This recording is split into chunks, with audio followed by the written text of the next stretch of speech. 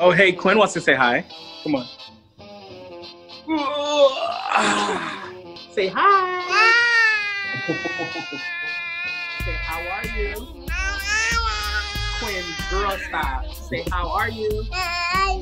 Very good. How are you? You got a drink there? Isaac, come say hi. 1 second. Let me have Isaac to say hi. Okay. You ready? Ooh, you're big. Pick it up, pick it up, pick it up. Say hi. Hi. How are you, sir? How are you, sir? I'm great. How are you? Good. That's very good. Anything else, Isaac? How was your day? Good. Anything exciting? I don't know. Well, that's it. Short and sweet.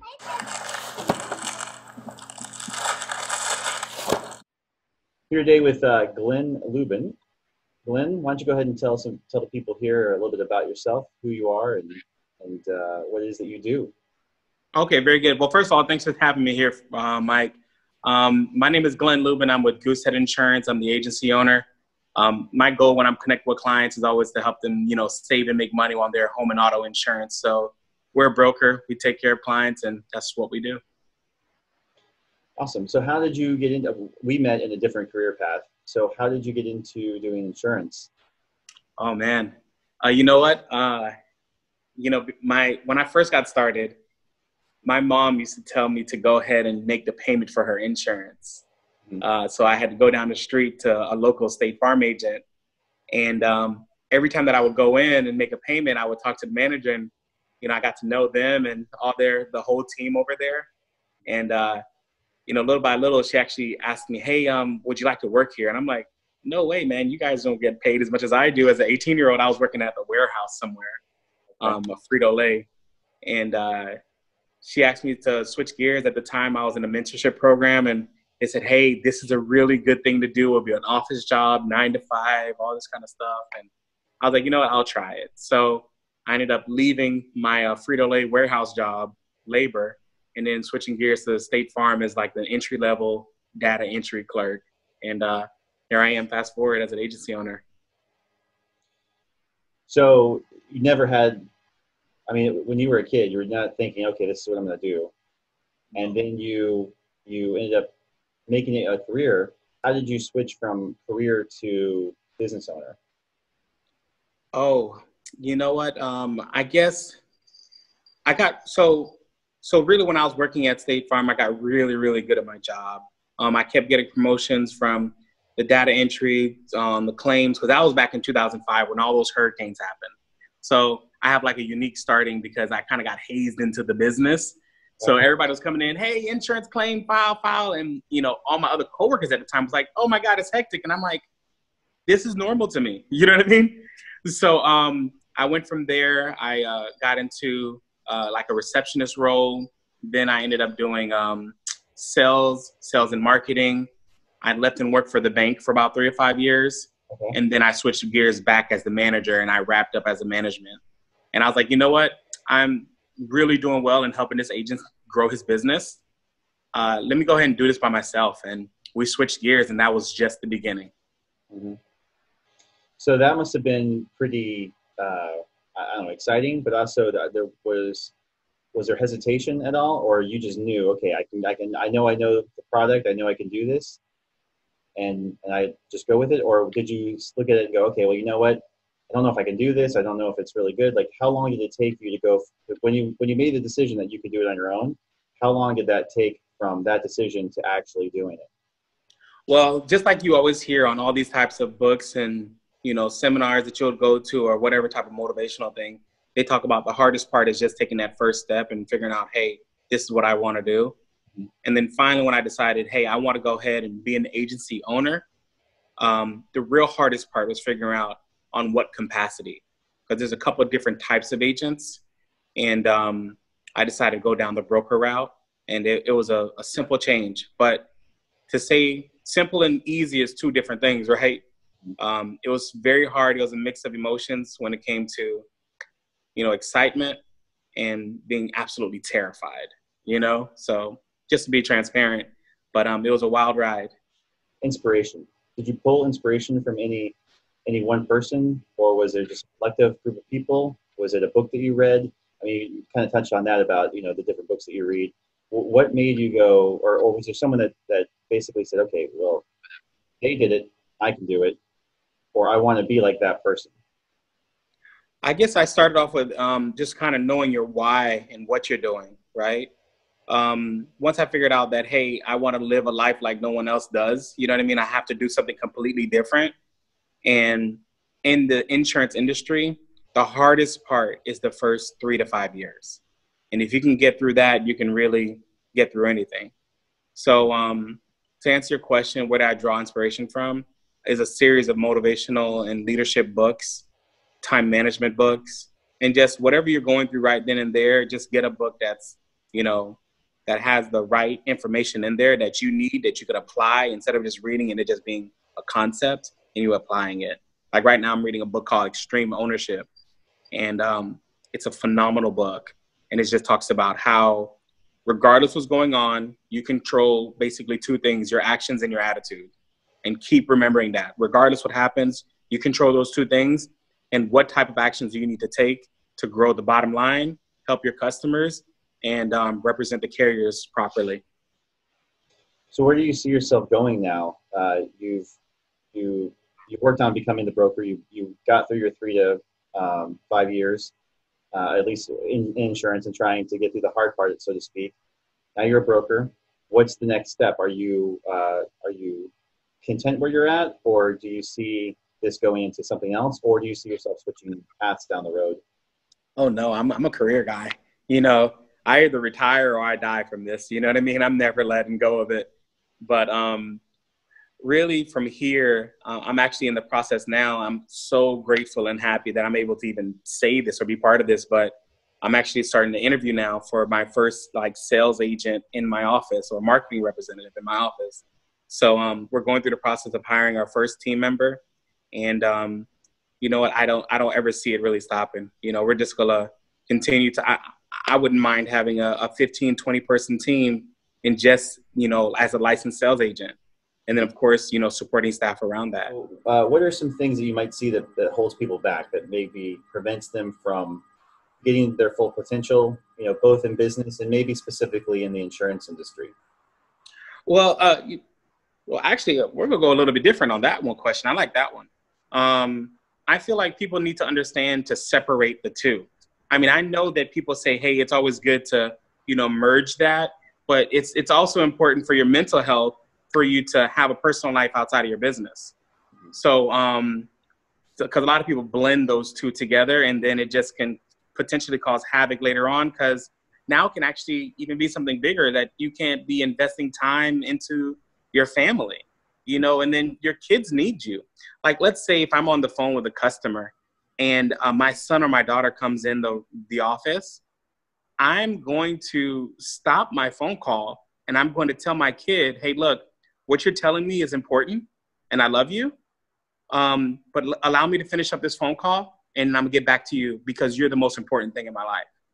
I know it sounds super cheesy and just like a lot to say, but that's important for their psyche, because I have a 5 and a 3-year-old. And this is when their brain is really just growing and developing. I don't want them thinking that daddy's always kicking them out when they want to talk to me. You know what I mean? So, and I think for people that I know in my life, I think one of the things that always amazed me about you is your ability to give the individual attention. When someone is talking, you focus right in on them. And you're not doing it to like, hey, they need me to focus on them, so I'm focusing on them. It's very genuine. And I think that is a really amazing trait that you have, to be able to do that, which is probably why you've done so well, because you when you focus on people, you know, what's the old phrase that people don't care what you know until they know how much you care? Absolutely. This business is exactly that, you know?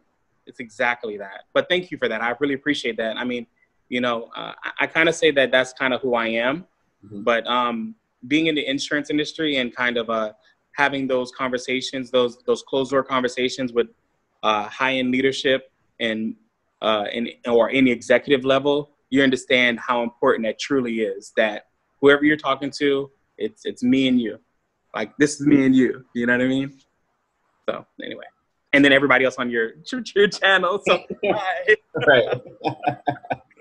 But it works everywhere. I've seen it. I've seen you do it in groups of people, and there's tons of people there, but you're focusing on the person that is talking or that has asked for your attention, basically, and you are giving it 100%. That's just, I think, a really that's a difficult trait to learn. You kind of just have it. You can learn it, but it's very difficult to. It just has to be more built into you for it to be natural. Got it. Well, cool. Well, great. Thanks for saying that. I appreciate it. So let me ask you this. There are people who are realistic, which sometimes means that their glass is half empty and they just think they're realistic. For people who are trying to obtain actual goals or do things in business, can a person be a true realistic person, but then also obtain goals or get to that level? Or do they have to take risks and they have to do things that maybe aren't realistic in order to get where they need to be? You know, I feel as if that a person really should take calculated risks in everything that they're doing. And don't forget to have fun, because if you're not having fun, you won't be doing it long. You know, so that would be the most succinct way of answering that question, is that, yeah, it's great to be positive. It's great to be, if you're a positive person, glass half full, or if you're, you know, on the other side of it and, you know, glass half empty, you know, to be honest, both are important. Something that we were talking about a little bit before on the show is just about being even in what you're doing. You know, you can't be too excited. You can't be too mellow. Just be even keel between the two. So I feel like just understanding that there's going to be highs and lows, and to continue to keep the end in mind and have that vision. And you know what? Have big goals. Have God-sized goals, you know, and sit back and see what happens, but just make sure you take that action. So I guess don't sit back, take action. When people look at you and they see your success, what's something that people probably ask you most of the time? And then really, what's the question they should be asking you? So a lot of people think it's very easy. And I don't think,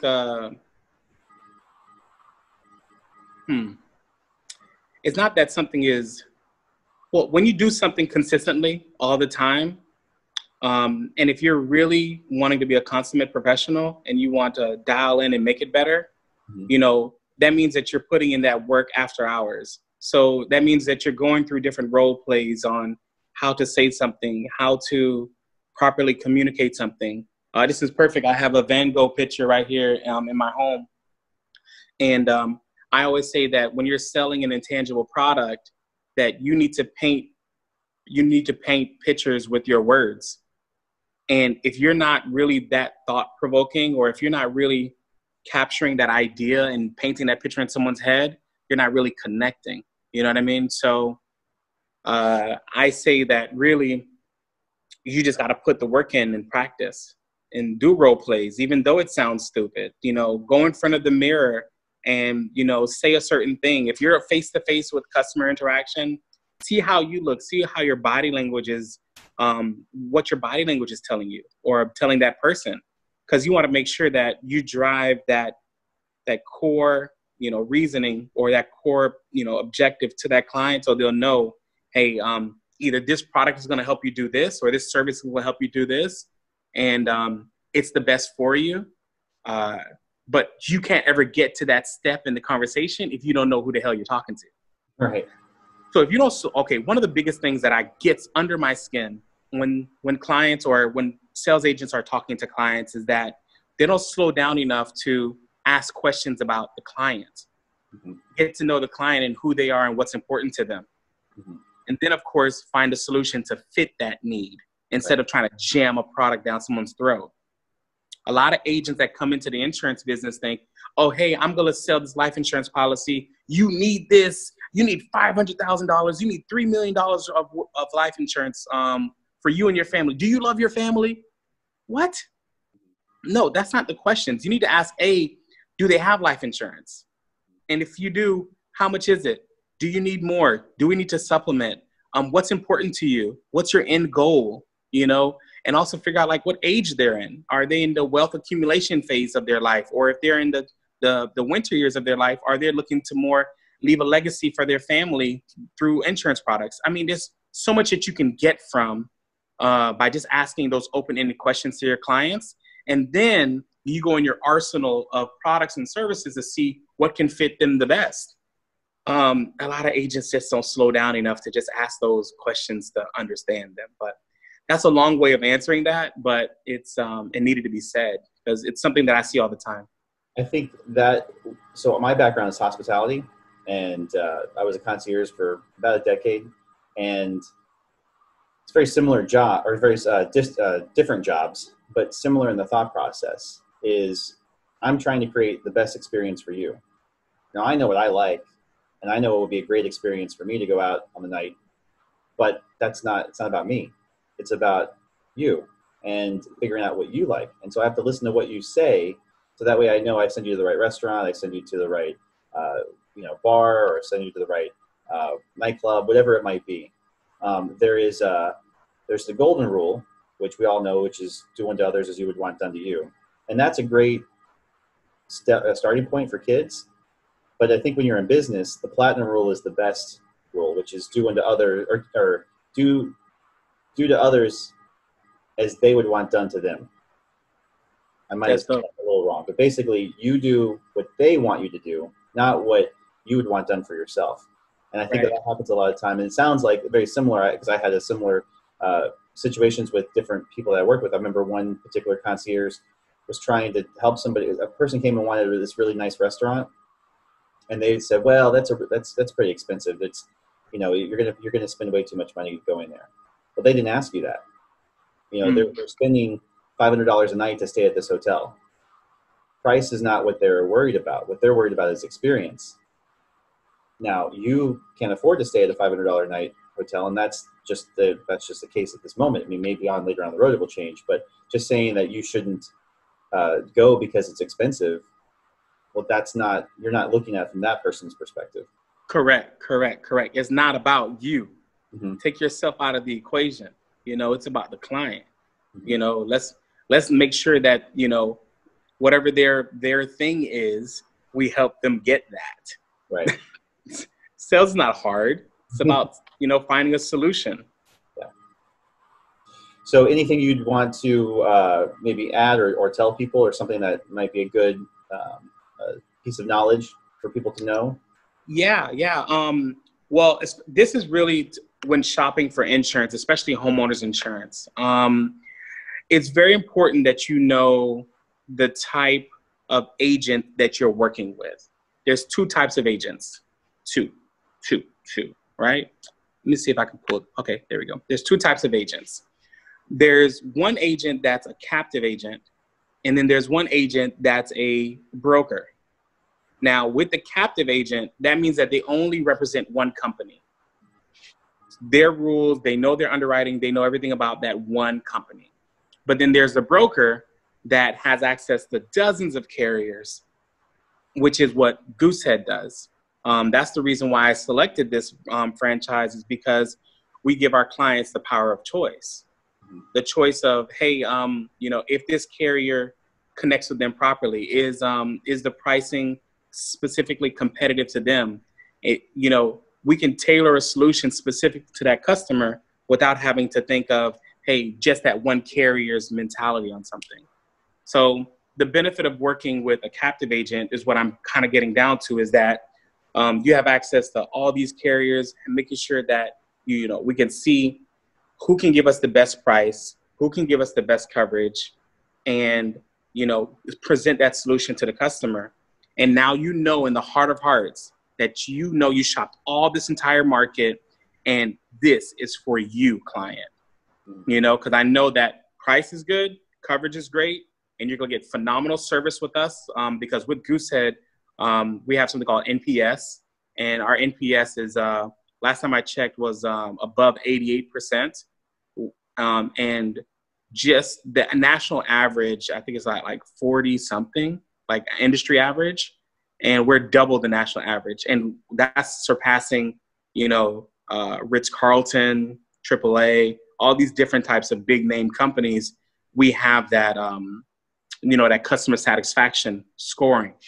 So not only are we providing a great a service through the insurance, but we're also, sharing a great customer experience with our agency. So these are things that our clients are entitled to. We make sure that they get that because they deserve it. Lastly, 2 questions.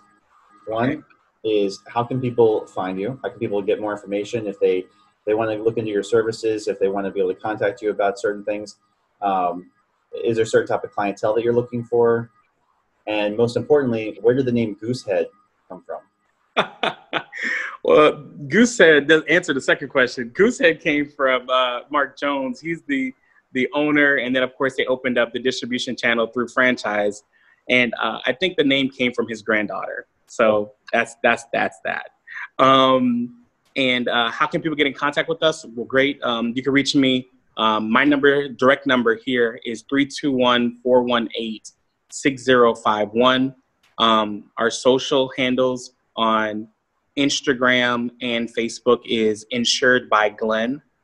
And you could also go to my website, insuredbyglenn.com. Now, that's my personal website. You can also go through the franchise's version of it. If you just type in Goosehead Glenn Lubin, and you'll be able to see that specifically right there. But that's my contact information. And so my wheelhouse is homeowners insurance, because there's too many people out there that are spending way too much money for homeowners insurance, and they don't even know. Actually, right before I got on the phone with you, there was a client that was referred to us. She was, the cost was $1,609 is what she's currently paying for homeowners insurance.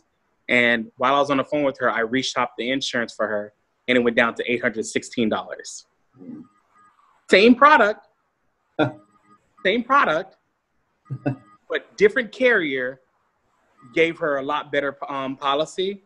And even better, her deductible was 2% for hurricane. I brought it down to $500. Wow. Phenomenal. That's half. Yeah. That's half the price, more coverage. And that's because that carrier wants that type of customer. Okay, I'm gonna get back in insurance. Okay. So each carrier has their appetite on what they like.